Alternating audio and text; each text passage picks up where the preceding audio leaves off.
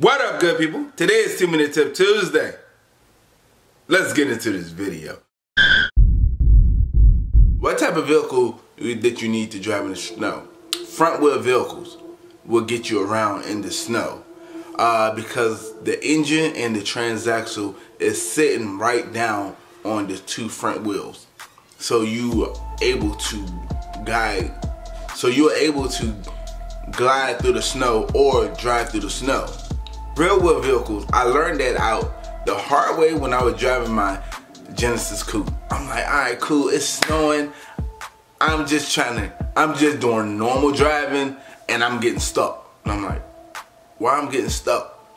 And I'm like, yo, I'm getting so stuck in the snow.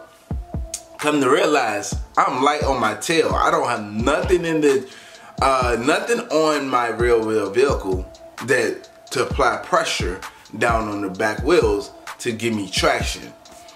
Yeah, so basically, rear wheel vehicles is more for like sports cars. So you're light on the tail and you can go. Pew! That's what rear wheel vehicles is for.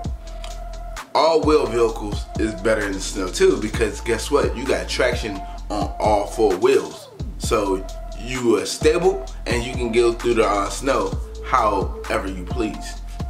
4x4 or four-wheel drives, they are two different things. Four-wheel drive actually is 3 wheels driving instead of 4 wheels.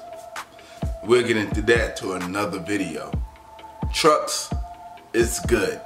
Not a real wheel vehicle truck, but a 4-wheel vehicle truck is good.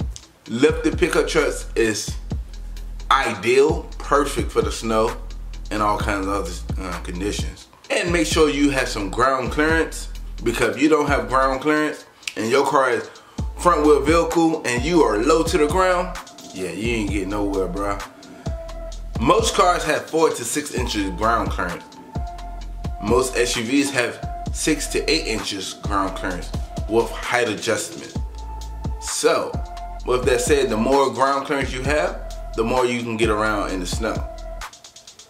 So if you have the less ground clearance, you're not getting nowhere in the snow.